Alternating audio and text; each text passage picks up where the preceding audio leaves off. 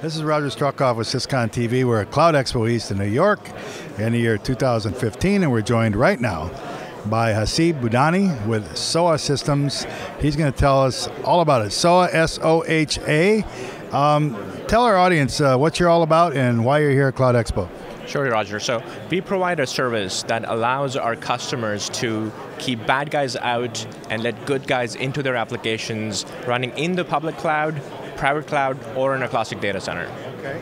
So there's bad guys out there? Apparently, I've heard there's bad guys out there. The challenge we have is, we spend a lot of time securing things, the front door basically. So customers coming in, bad guys coming in, we spend a lot of time and money on that. Our point of view is that when it comes to access, people outside the organization, this could be employees, this could be partners, this could be your DevOps people or customers. All of them, expose you to some access-related attacks that we need to think about. And our point of view is that if we could basically take your application infrastructure off the internet and put it behind a service that takes care of things like authentication attacks, authorization attacks, DDoS attacks, and so on at the application level, this provides a better security model for applications, particularly when you not only have one data center, you may have 15, 20, 30 different POPs in the cloud because it's so easy to have many locations in the cloud. And when it comes to many locations in the cloud, the challenge is, well, how do I build a perimeter in every location? And what we're saying is, look, instead of building a perimeter in every location, you use our service, which essentially gives you an application-specific perimeter as a service. Okay. And then you mentioned, a lot of companies will have a lot of trusted vendors, suppliers, customers, contractors, right. And so part of keeping the bad guys out is ensuring that the good guys can get in, right? And so if you could take us through that a little bit, because it seems like that's a kind of a complex task to authenticate the right people. Right.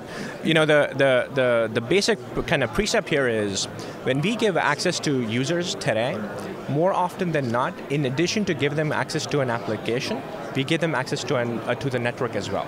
And we've heard about the attacks that have happened at Target and Home Depot, et cetera, where there was some good guy who lost his credentials, and some bad guy was able to use those credentials and do a horizontal privilege escalation attack, which means, instead of going to the application that this good guy was allowed to, they went to other places in the network. So if you consider for a minute that if that good guy was only allowed access to that one application instead of the network, we would significantly reduce the attack surface. And that's the first thing we do. What we basically do is, before a single request from a device tries to get into the network, we identify the user based on their authentication credentials or whatever the policy may be, certificates, etc.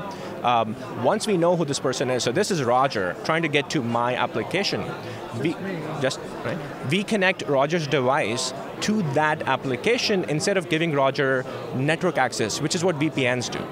So from that perspective, although VPN solved a big problem of access, they actually expose us to an attack surface, which is now Roger has access to the network.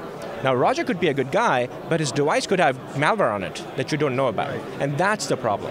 That's what I was thinking. You've got a lot of device control. Now you also have the idea of a lot of these people are so mobile. How do you identify, to me, in my little world, similar to credit cards, I want to buy gas with a credit card, right, but I'm way away from home, and it checks just to make sure, and sometimes they even call me. Right. How do you, because there's got to be a lot of mobility and a lot of devices and a lot of threats to the devices. How do you handle all of that? Sure. So as a basic service, as part of our service, as a basic feature, we provide integration with your Active Directory or your SAML provider or your ADFS or your Google, et cetera. So pretty much any directory service that you are using in-house or externally, we have integrations with. And before a request hits the application, we will authenticate you against that.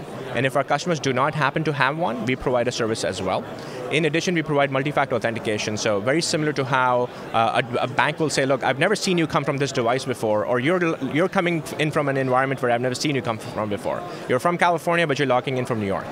Right? So I'm going to send you a text to your phone, you bring that text back, and then I know who you are. So we build that as well. And by the way, all this does is identify Roger as a person, which is good, but the more critical question is, how do we open up the network to let Roger in? And that's our core IP. So instead of letting users in at the layer 4 level, at the TCP level or the IP level, we only connect Roger's device at the layer 7 level. So from an attack perspective, Roger can only see one IP for that application, which is not actually in the network. It's in our cloud. So we provide effectively a full surface that nobody else can attack and get into the network with.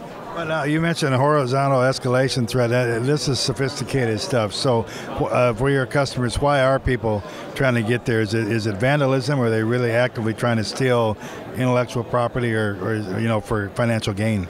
I think bad guys are usually very smart. So they figure out that, look, certain doors are rock solid, and there's no point in banging your head on it. But certain doors are not.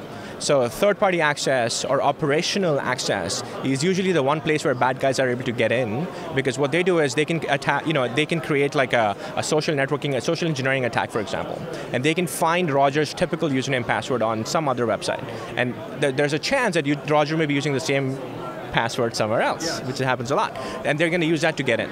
So they mount these attacks somewhere else and collect information and bring it here, which is called social engineering. Right. And I think that part is usually kind of missed. Even with social engineering, I mean, there are tools like FireEye and so on to protect you from that. The challenge that we are addressing is, look, at the network level, why are we giving people access to the actual network when all they need access to is an application? And that is a core concept. And on top of that, why are we giving access to IP addresses when we should be giving access to people? You have sort of a sweet spot for customers in terms of size or different types of industries they're in or locations? Sure, so our very first customer was a chip company. Okay. They had some very big customers who were buying their chips, and they needed access to an SDK, and they were using us to control who would get in and grab that SDK through a Git server. That was our very first use case. But since then, we have a number of startups, a number of application service providers, a couple of CDNs, so it's kind of all over the place, because this solves a horizontal problem. Not only does it solve the third-party access problem, in fact, if you were to build your own, let's say you build the best CRM in the world, which is better than Salesforce.com. The minute you build it, let's say you did. Yeah. If you did, the next thing you would do is you would spend the next year and a half building security. See, because that's why I haven't done it. Yeah. But no, I get you. But now if you do, we got you covered, right? And the whole point is that, look, why do we spend time building, look, we spend time building our apps, and then we build this security practice within our organizations. Every single company out there reinvents the wheel, when they should not. The idea that, look, my data center, which is Amazon now, is a service. My WAN link is a service through Amazon. My compute is a service. Everything is a service. Security is not. Security I got to build from scratch. Pretty much every company does this. And our point of view is that, look, this should be also available as a service, which is what we've done as a business. That's what you do. So how do people contact you? What's your URL? So it's soha.io, and you can find us there, and there's a free, I want to call out, there's a freemium service. So look, the idea that this is a service, the proof should be in the pudding, and services must be easy to use. So you can go to our website, set up an account yourself, and try our freemium service, and you'll see that, look, in 15 minutes or so, you can take an internal application, as one example, expose it completely securely on the internet without changing the devices, without changing the application, or without changing the network. And that's what you'll find with our service. I love those I/O addresses. I think that's the way to go. It's got the geek aspect, and you just get the name. I have a couple of my own. When I compete with Salesforce, it'll be one of my I/O domains that I have. No, it's great. Soha, SOHA.io. We've been sitting here for a few minutes with Haseeb Budhani with that company, talking about the bad guys and how to keep them out, and also as important, how to make sure the good guys can get in. Thank you very much for joining us. Thank you for watching. For Syscon TV, this is Roger Struckoff.